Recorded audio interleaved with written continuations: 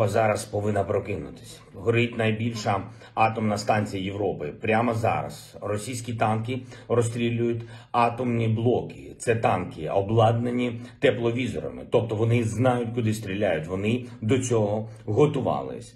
Європейці, прокиньтесь, будь ласка, говоріть своїм політикам. Російські війська обстрілюють атомну станцію в Україні, Запорізьку атомну станцію, місто Енергодар. Там 6 енергоблоків, 6. В Чорнобилі вибухнув 1 енергоблок. Звертаюся до всіх українців, до всіх європейців, до всіх людей, хто знає слово Чорнобиль, хто знає, скільки горя і жертв приніс вибух на атомній станції. Це була глобальна катастрофа. З її наслідками боролися сотні тисяч людей, евакуювали десятки тисяч людей. Росія хоче це повторити і вже повторює, але у 6 разів більше. Жодна держава, окрім Росії, ніколи не обстрілювала атомні енергоблоки. Вперше в нашій історії, в історії людства, держава-терорист вдалася і до ядерного та зупинити російських військових. Негайно кричить своїм політикам: Україна, це 15 атомних блоків.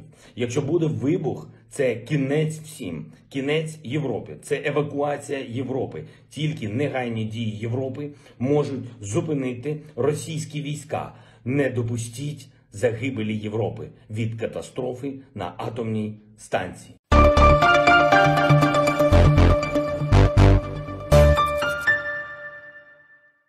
Ukraine war. Zelensky accuses Russia of energy terrorism.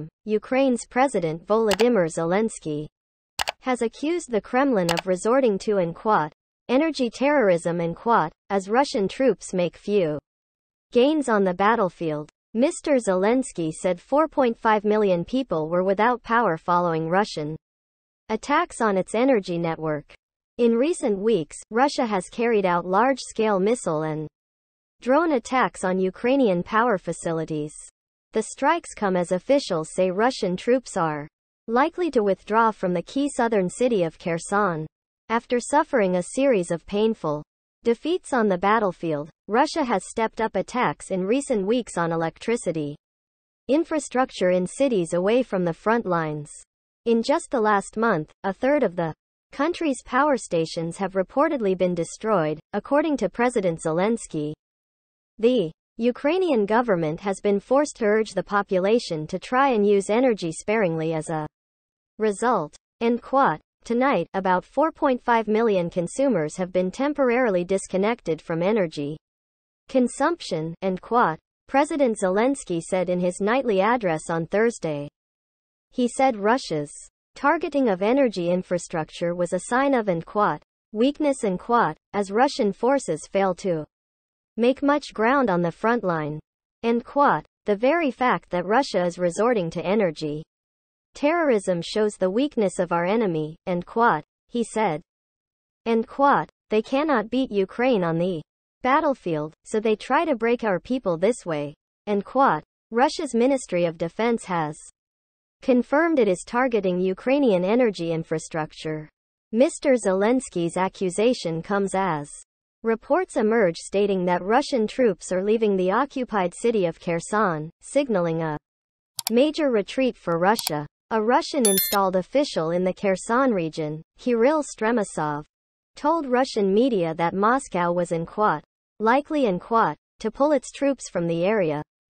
And, according to a Western official, speaking on condition of anonymity, most Russian commanding officers have already withdrawn from the city. Instead of trying to keep control of the city, they said Russian troops were building up their defensive positions on the other side of the Dnipro River, as part of a wider Russian move to establish better defensive lines throughout southern and eastern Ukraine before the arrival of winter.